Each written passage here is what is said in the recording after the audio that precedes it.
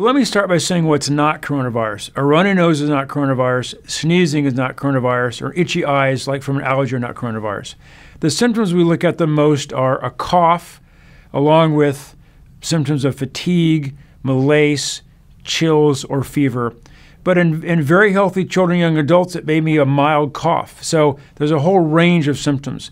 We're mostly seeing cough and fever, but not everyone has the fever. If someone has a new respiratory illness associated with chills, fever, malaise, weakness, and they're in a position where they have a reason to be admitted to the hospital, we're going to test them to make sure they either have it or don't have it. Now, if they test positive for influenza, we're not going to test them. We have learned that if someone has an illness that could be due to influenza and their test for influenza was positive, then there's no reason to test them for coronavirus. The most important thing for people to know about medical care for coronavirus is if you have shortness of breath, along with, say, cough and fever, cough and chills, etc., that may be a patient that requires medical care.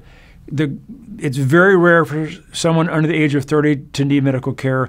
It's mostly people over 80 or over 60 who need medical care.